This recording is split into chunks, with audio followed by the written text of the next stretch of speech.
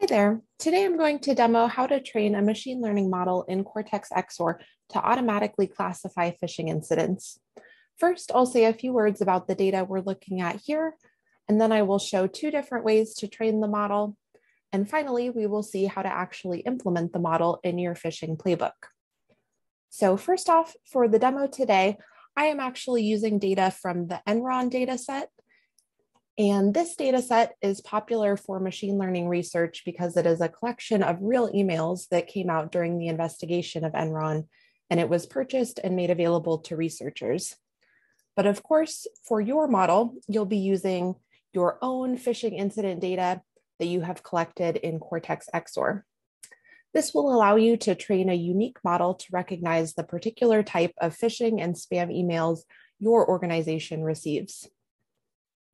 So here we are looking at the training data, meaning the data we will use to train our model.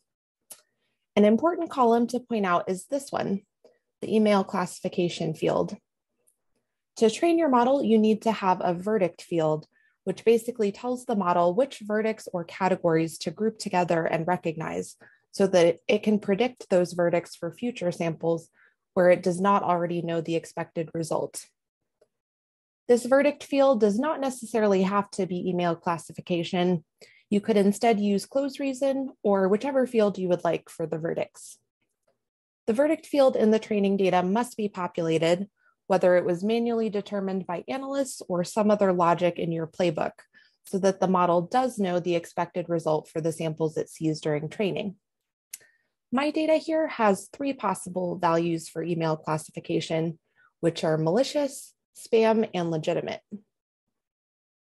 So this is pretty standard, these three values, but you are free to simplify this to just malicious and non-malicious, for example, or change the verbiage to reflect what your organization uses. Great, so the first option for training the machine learning model is the simpler approach, which is to train the model directly in Cortex XSOAR. The downside to this approach is training an ML model can be very resource intensive on your XSOAR server. It is safer to train the model on your XSOAR development server and then import it into the production server. So this is where the second option comes in. This approach has you export the incident data to a file, train the model using a playbook, export the model, and then import the model into XSOAR. So first, let's take a look at option one, which is to train the model directly in XSOAR. You can do this under Settings, Advanced, ML Models. Here, click on New Model. Give your model a name. You can give it a description if you'd like. And here, you select the date range for when your training incidents were created. So for me, I'll go from October 1st through to December 1st. And here, this is our verdict field that determines the categories into which to group the samples. So in our case, this is the email classification field, which is helpfully suggested by dbot here. And we see our three possible field values populate. The simplest verdicts that are available are simply malicious and non-malicious, but for our case, we will click Edit Verdicts. We've got malicious. We'll change this one to spam and set this one to legit. And then we simply drag and drop our field values to the appropriate verdicts. If you expand out the advanced section here, you'll see some additional options. So this one is a query that you can enter to narrow down the set of incidents used to train your model. And this is the exact same query syntax that you can copy and paste from the incidents page. So I will copy that in here.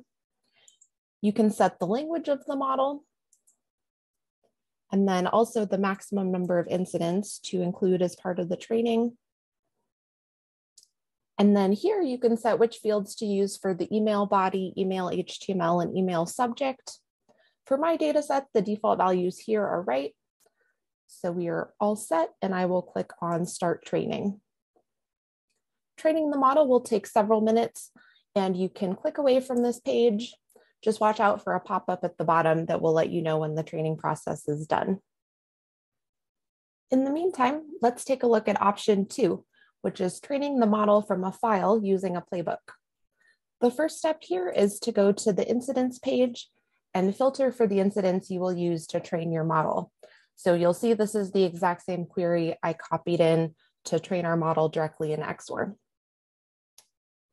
On this page, select all, and note that by default, just the first page is selected. So make sure you click here to really select all, and then click on export. And this will download a CSV file of your training data. So the really important thing to note here is you do need all of the fields used as part of the training process. So in our case, this was email body HTML, and email subject. These emails are plain text, so email body HTML is blank, which is fine. If you did have HTML emails, this is another good data point to include in the training process. And then lastly, we also need our verdict field, which in our case is email classification. Next, you will need to upload the exported CSV file so that you can run the playbook on it. You can do this either in the playground or in an incident. So I am just going to upload it to the playground. And while we're waiting for that to upload, let's go to playbooks.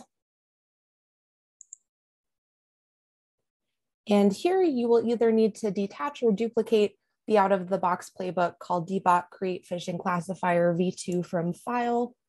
So I'll just detach it. And the reason we need to do this is there are a few playbook inputs we need to modify.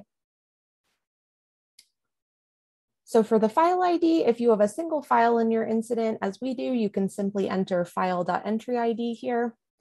But otherwise, you can copy the exact file entry ID from the war room and hard code it into here. For model name, which is down here, we specify what we want to name our model.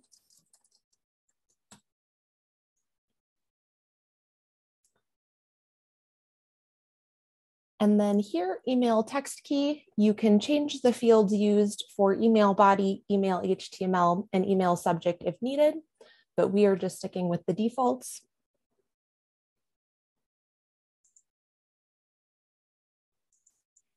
And for email tag key, we need to enter the name of the field we are using for the email verdict, which in our case is email classification. The phishing labels input allows you to get more complicated with the logic for mapping the verdicts if needed, but we can simply stick with the possible values for email classification, which are malicious, spam, and legitimate, so we don't need to fill this out. And we will slightly increase the max incidents to fetch on training from the default of 5,000 up to 6,000 to make sure we include all of our training samples in the training process. As you see, there are a lot of other options here that you can play with, like the dedupe threshold, for example, for considering incidents to be duplicates, model target accuracy. But all of these defaults are fine for training our initial model. We don't need to modify any of those, so we'll just click on save. And now we can return to the playground. We see that our CSV file export has finished uploading. So now let's click over to the work plan and select our playbook to train our model. So dbot create phishing classifier v2 from file, we'll run that. And again, this will take a few minutes to complete.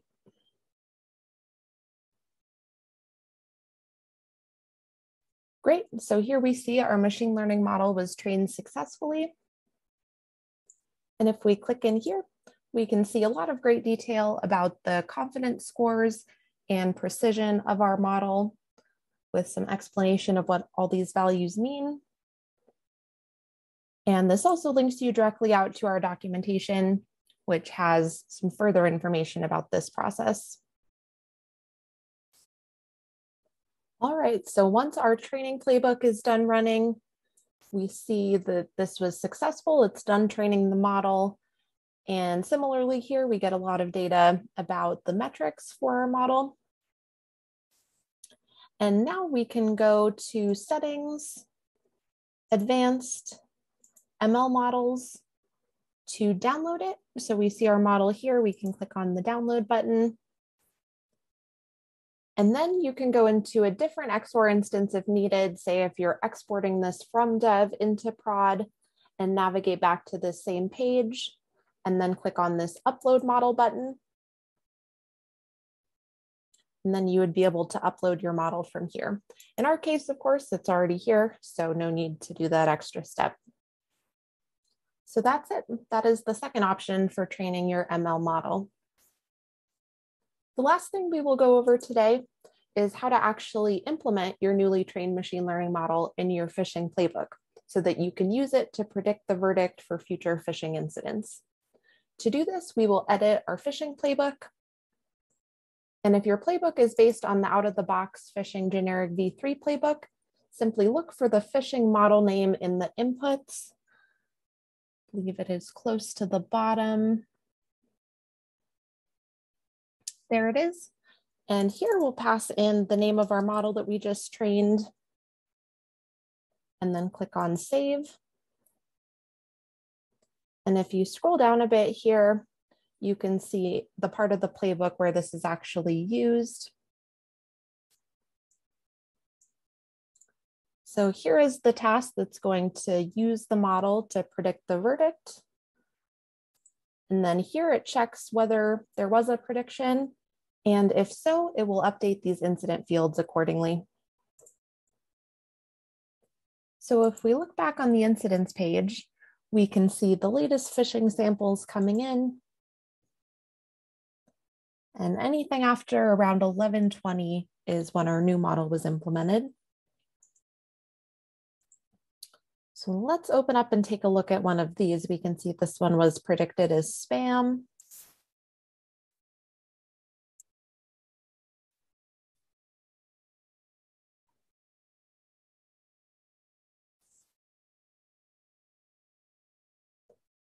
So if we look at the investigation page, we can see the email text, for example, does look pretty spammy, some financial related data, probably a newsletter, something the user was subscribed to. Obviously, these are very old emails, so the screenshots are not something we can rely on anymore. And then here we see Dbot has predicted this is spam with a prediction probability of just over 80%. So not terribly high, but that's good context for an analyst who might be looking at this. And then here we can see the text that Dbot pulled out that caused it to land on the spam classification. So looking at the email text here, I would probably agree with this, might do a little more research if this was a real live email, but seems like spam is the correct classification here. And here now we can see a few more samples have finished processing and now have a prediction of legit. These actually have a much higher prediction probability score, which is interesting. So let's take a look at one of these.